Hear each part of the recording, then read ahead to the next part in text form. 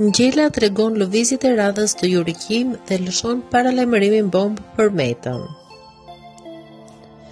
Avokati Spartak Ngjela përmes një postimi në rrjetet sociale ka komentuar situatën politike shqiptare nisur dhe nga refuzimi që presidenti Meta i bëri ambasadores së Shteteve të Bashkuara të Amerikës, Yuri Kim. Sipas Ngjelës, laku po shtrëngohet dhe shumë shpejt Meta do të shkarkohet nga posti i presidentit. Banditizmit politik shqiptar po i mblidhet laku, shqiptarët po presin shtrëngimin e këtij laku. Ilir Meta sot nuk pranoi të presë ambasadoren amerikane.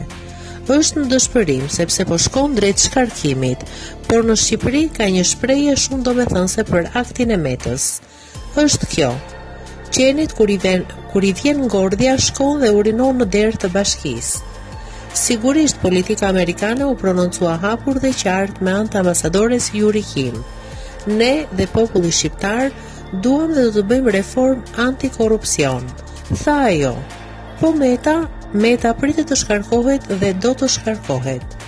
Gjithsesi, ajo çka është pozitive është fakti që në këtë kohë ambasadori amerikane po tregohet shumë aktive kundër korrupsionit të lartë shtetëror. Kurse të korruptuarit e mëdhenj do të shpronsohen por me ligj ama. Tani shpresat e dini ku i ka korrupsioni Berisha Meta? Te aktorët e teatrit. Në fakt, kjo është komedi.